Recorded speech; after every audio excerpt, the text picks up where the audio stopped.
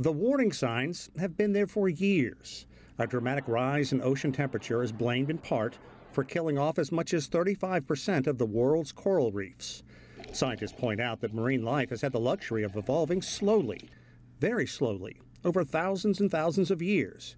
But recently, just a tick of the evolutionary clock, that changed.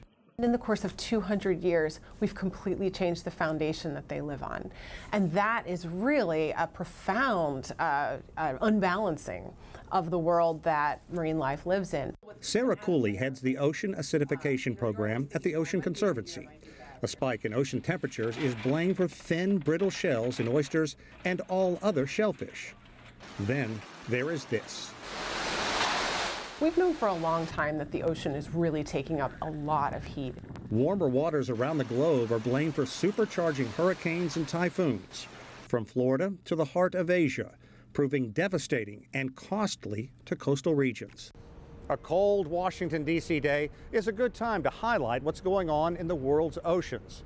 Scientists say that oceans are able to absorb about 90% of the excess heat from carbon dioxide and other greenhouse gases. Warming atmosphere is also leading to melting along the polar ice caps. Warmer water also expands, and that too is leading to a rise in sea levels. These are Adelie penguins in the Antarctic.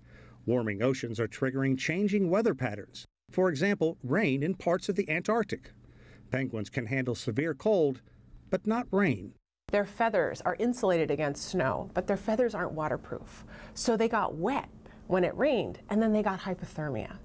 And I'll tell you, the images of penguin colonies where penguins were coated in ice were heartbreaking. Sean Caleb's, CGTN in Washington.